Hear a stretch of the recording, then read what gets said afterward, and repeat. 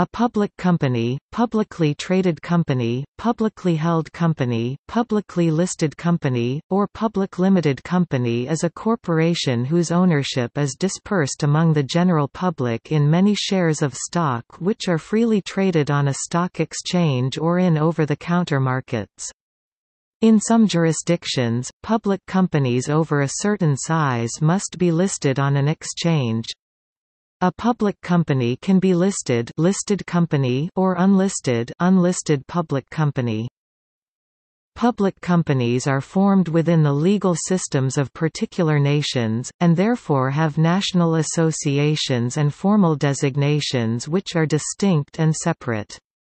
For example, one of the main public company forms in the United States is called a limited liability company or LLC, in France is called a Society of Limited Responsibility, SARL, in Britain a public limited company PLC, and in Germany a company with limited liability GmbH.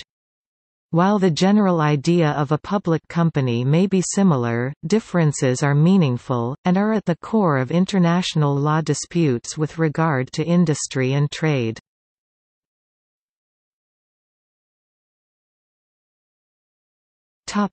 History.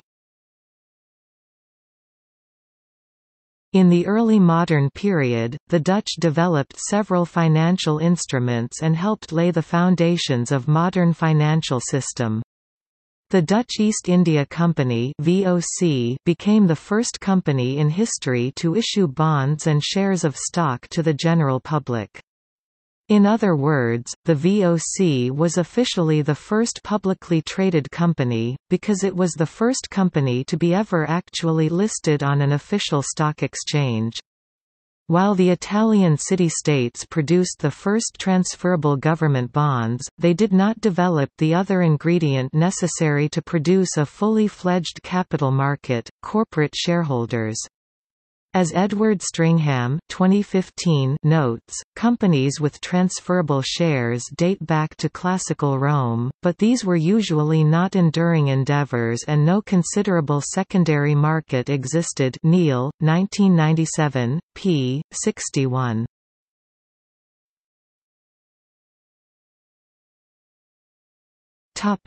Securities of a company. Usually, the securities of a publicly traded company are owned by many investors while the shares of a privately held company are owned by relatively few shareholders. A company with many shareholders is not necessarily a publicly traded company. In the United States, in some instances, companies with over 500 shareholders may be required to report under the Securities Exchange Act of 1934. Companies that report under the 1934 Act are generally deemed public companies.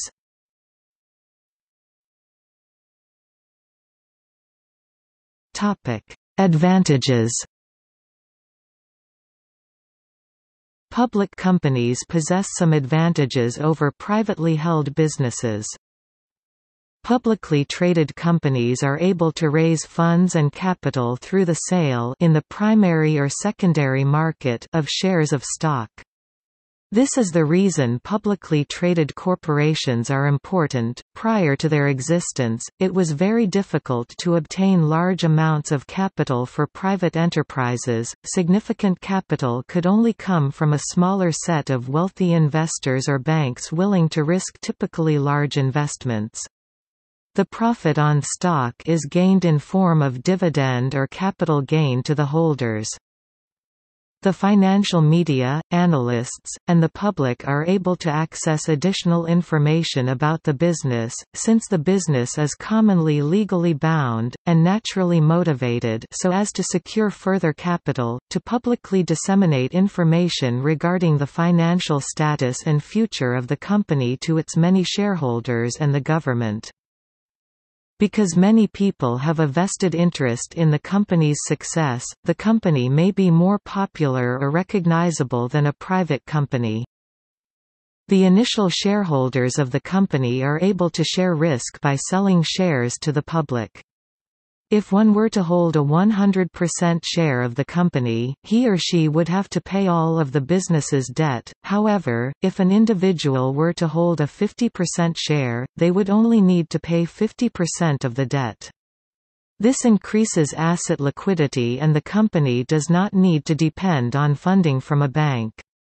For example, in 2013 Facebook founder Mark Zuckerberg owned 29.3% of the company's Class A shares, which gave him enough voting power to control the business, while allowing Facebook to raise capital from, and distribute risk to, the remaining shareholders. Facebook was a privately held company prior to its initial public offering in 2012. If some shares are given to managers or other employees, potential conflicts of interest between employees and shareholders, an instance of principal-agent problem, will be remitted. As an example, in many tech companies, entry-level software engineers are given stock in the company upon being hired, thus they become shareholders. Therefore, the engineers have a vested interest in the company succeeding financially, and are incentivized to work harder and more diligently to ensure that success.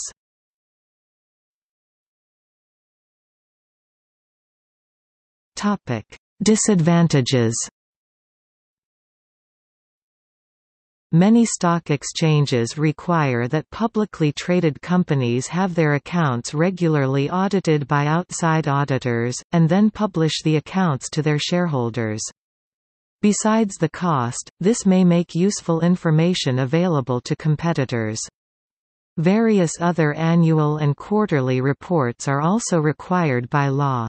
In the United States, the Sarbanes-Oxley Act imposes additional requirements. The requirement for audited books is not imposed by the exchange known as OTC Pink. The shares may be maliciously held by outside shareholders and the original founders or owners may lose benefits and control.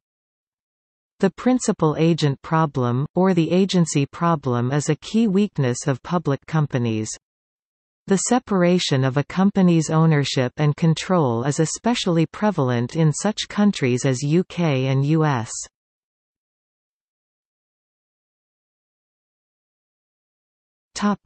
Stockholders. In the United States, the Securities and Exchange Commission requires that firms whose stock is traded publicly report their major shareholders each year. The reports identify all institutional shareholders, primarily, firms owning stock in other companies, all company officials who own shares in their firm, and any individual or institution owning more than 5% of the firm's stock.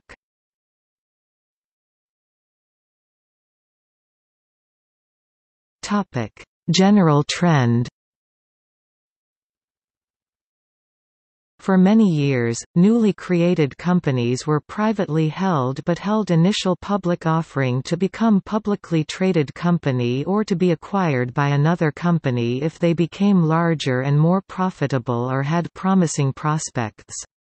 More infrequently, some companies, such as investment banking firm Goldman Sachs and logistics services provider United Parcel Service (UPS), chose to remain privately held for a long period of time after maturity into a profitable company. However, from 1997 to 2012, the number of corporations publicly traded on American stock exchanges dropped 44%. According to one observer, Gerald F. Davis, "Public corporations have become less concentrated, less integrated, less interconnected at the top, shorter-lived, less remunerative for average investors, and less prevalent since the turn of the 21st century." Davis argues that technological changes such as the decline in price and increasing power, quality and flexibility of computer numerical control machines and newer digitally enabled tools such as 3D printing will lead to smaller and more local organization of production.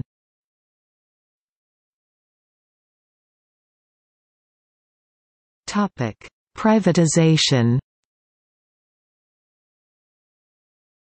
A group of private investors or another company that is privately held can buy out the shareholders of a public company, taking the company private. This is typically done through a leveraged buyout and occurs when the buyers believe the securities have been undervalued by investors. In some cases, public companies that are in severe financial distress may also approach a private company or companies to take over ownership and management of the company. One way of doing this would be to make a rights issue designed to enable the new investor to acquire a supermajority. With a supermajority, the company could then be relisted, i.e. privatized. Alternatively, a publicly traded company may be purchased by one or more other publicly traded companies, with the target company becoming either a subsidiary or joint venture of the purchasers, or ceasing to exist as a separate entity, its former shareholders receiving compensation in the form of either cash, shares in the purchasing company or a combination of both. When the compensation is primarily shares, then the deal is often considered a merger. Subsidiaries and joint ventures can also be created de novo. This often happens in the financial sector.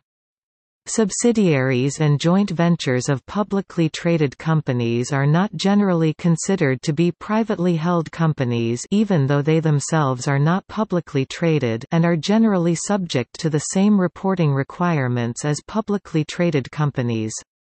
Finally, shares in subsidiaries and joint ventures can be re-offered to the public at any time. Firms that are sold in this manner are called spin-outs. Most industrialized jurisdictions have enacted laws and regulations that detail the steps that prospective owners, public or private, must undertake if they wish to take over a publicly traded corporation.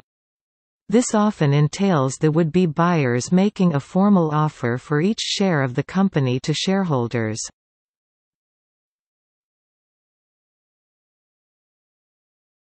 Topic: Trading and valuation. The shares of a publicly traded company are often traded on a stock exchange. The value or size of a company is called its market capitalization, a term which is often shortened to market cap.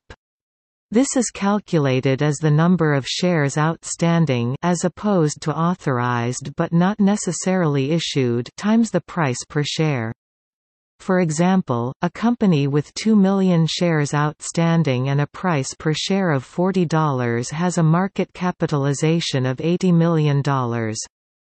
However, a company's market capitalization should not be confused with the fair market value of the company as a whole, since the price per share are influenced by other factors such as the volume of shares traded.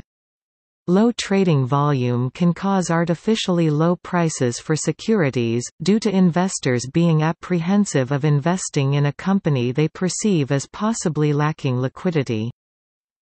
For example, if all shareholders were to simultaneously try to sell their shares in the open market, this would immediately create downward pressure on the price for which the share is traded unless there were an equal number of buyers willing to purchase the security at the price the sellers demand. So, sellers would have to either reduce their price or choose not to sell. Thus, the number of trades in a given period of time, commonly referred to as the volume, is important when determining how well a company's market capitalization reflects true fair market value of the company as a whole. The higher the volume, the more the fair market value of the company is likely to be reflected by its market capitalization. Another example of the impact of volume on the accuracy of market capitalization is when a company has little or no trading activity and the market price is simply the price at which the most recent trade took place, which could be days or weeks ago. This occurs when there are no buyers willing to purchase the securities at the price being offered by the sellers, and there are no sellers willing to sell at the price the buyers are willing to pay. While this is rare when the company is traded on a major stock exchange, it is not uncommon when shares are traded over the counter (OTC). Since individual buyers and sellers need to incorporate news about the company into their purchasing decisions, a security with an imbalance of buyers or sellers may not feel the full effect of recent news.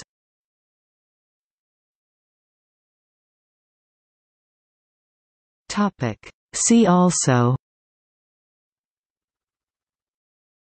Forbes Global 2000, Government agency, Non-departmental public body, PLC, public company under UK legislation, Public bodies, Publicly unlisted company, Regulatory agency, Statutory authority, Statutory corporation, Success trap.